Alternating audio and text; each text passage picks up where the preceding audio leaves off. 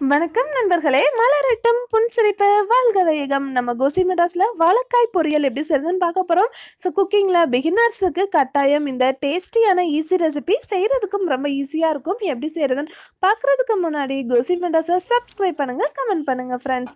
கடாய் heat ஆனதுக்கு அப்புறம் 1 teaspoon எண்ணெய் விட்டுக்கலாம். இதுல 1 டீஸ்பூன் கடுகு, 2 டீஸ்பூன் உளுந்து சேர்த்துக்கலாம். இந்த ரெசிபிக்கு உளுந்து கொஞ்சம் எக்ஸ்ட்ரா போட்டால் நல்லா இருக்கும் கிரன்ச்சியா. ஒரு கொத்து கருவேப்பிலை, ஒரு கைப்பிடி அளவு வெங்காயம் சேர்த்துருக்கிறேன்.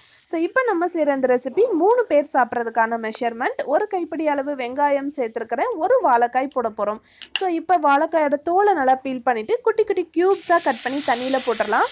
தண்ணியில் போட்டு வச்சிங்கன்னா உங்களுக்கு கருக்காமல் நல்லா ஒயிட்டாகவே இருக்கும். ஸோ தேவையான அளவு ரெசிபிக்கு உப்பு சேர்த்தாச்சு. ஒரு சிட்டிகை பெருங்காயத்தூள், இது கூடவே நான் 1 டீஸ்பூன் அளவு குழம்பு மிளகாய்த்தூள் சேர்க்குறேன். இந்த குழம்பு மிளகாய்த்தூள் நம்ம வீட்டில் ரெகுலராக செய்யக்கூடிய எண்ணெய் கத்திரிக்காய் குழம்பு, வெண்டைக்காய், முருங்கைக்காய் குழம்புக்கெல்லாம் போடுற அந்த குழம்பு மிளகாய்த்தூள். ஸோ அதிலே வந்துட்டு தனியா, காரம் எல்லாமே இருக்கும். ஸோ இதில் வந்துட்டு நான் தனியாக மஞ்சள் தூளோ மிளகாய் தூளோ எதுவுமே சேர்க்கலை, அது மட்டும் தான் சேர்த்துருக்குறேன். ஸோ வெந்துருச்சான்னு செக் பண்ணிக்கலாம். தண்ணி ஊற்றி வேக விடாதீங்க, பிசு பிசுன்னு ஒரு மாதிரி குழஞ்ச மாதிரி ஆயிரும். வெறுமனை நான்ஸ்டிக் தவாவில் அப்படியே ட்ரையாக நம்ம வறுத்துட்டே இருந்தாவே போதும். சூப்பராக இப்போ நமக்கு நம்மளுடைய டேஸ்டியான ஈஸியான பனானா பொரியல் ரெடி ஆயிடுச்சு.